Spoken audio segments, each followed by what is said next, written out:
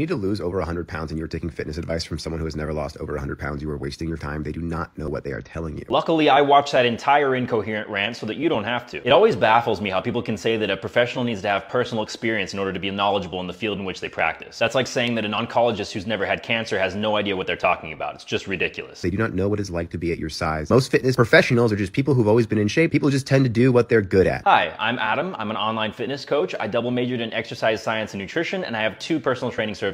I've worked with everyone from the guy who wants to lose 10 pounds for a vacation, to the guy who wants to lose 30 pounds to set a better example for his kids, to the guy who wants to lose 60 pounds because he realized that he's let himself go over the years, all the way to the guy who absolutely has to lose 100 pounds or else he's not getting the surgery that he desperately needs. My competence and my ability to do my job is measured in my education and my experience, not my personal anecdotes. Be like me now. Well, here's the problem. You aren't like them now. Listen, I was a fat kid. I was fat. I wasn't obese, but I was well on my way to childhood obesity if I kept living the way that I was. I was bullied. I couldn't find clothes that fit me, and I had a lot of trouble keeping up with the other kids in gym class. I thankfully was able to lose the weight, but it wasn't because of my knowledge. It's because I followed random people online preaching unsustainable, unhealthy methods. People kind of like you. It's these same complete morons who are telling you that you lose weight slowly. Well, here's the thing. If you have over 100 pounds still to lose, you can very safely lose 1 pound any given day, or more than a pound, depending on how you do it. The key phrase being depending on how you do it. Losing 30 plus pounds in a given month is not healthy, it's not sustainable, and it's not doable for the majority of the population. They tell you to lose weight slowly because these people are so scared of their little muscles getting a little bit smaller that they will tell you counterproductive shit for your goals. All fitness professionals with half a brain can agree that losing a lot of fat quickly never has a positive outcome. To tell you that it's calories in, calories out, you just need to exercise more when we know for a fact that is the dumbest way to lose weight. It has a success rate of less than 1%. Calories in, calories out is not a way to lose fat, it's the process by which we lose fat. And there are many ways to achieve it. But one great way to fail would be to take your advice and to lose a lot of weight quickly in an unsustainable way. I know that because I'm educated and have coached a lot of people, which is what makes a great coach. You, on the other hand, have never coached a day in your life. So if you could give yourself a bit of advice, what would it be? Try something new, you fucking clown.